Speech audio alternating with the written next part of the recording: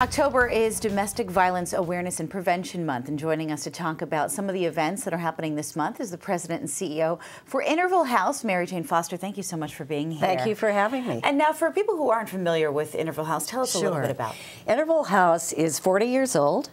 We are celebrating 40 years of service to the community.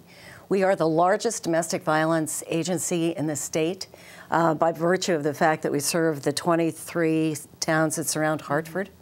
We have the largest caseload in the courts in Hartford, and then Manchester has the third highest number of cases. So it's a dynamic situation every day, and we serve probably around 16,000 women and children every year. And anybody that's in need of a service from the Interval House knows that they can find the strictest confidence. Absolutely. Everything is strictly confidential, in addition to which all of our services are free.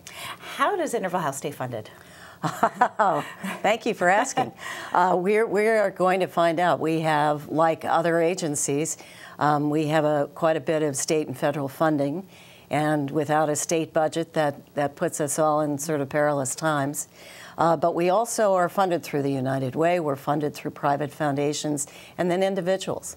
And you have two dates specific that are coming up. On the 17th, we have a Purple Tie Tuesday. A Purple Tie Tuesday. You can purchase a purple tie made by Vineyard Vines just for Domestic Violence Awareness Month and wear your purple tie on the 17th, and that's always fun.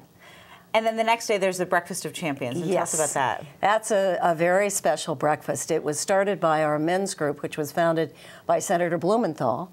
Men Make a Difference Against Domestic Violence, and every year we honor someone or some organization that has made an outstanding contribution to ending domestic violence. How do the advocates across the state stay connected to ending domestic violence? Well, there's a coalition, a statewide coalition called the Connecticut Coalition Against Domestic Violence.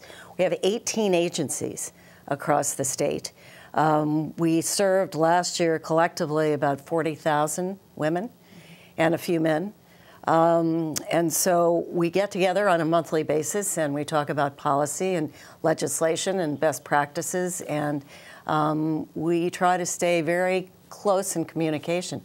One of the ways we stay in communication is when our shelters fill up, we reach out to the other shelters in the state to see where we might find a safe refuge for a woman who's fleeing a violent situation.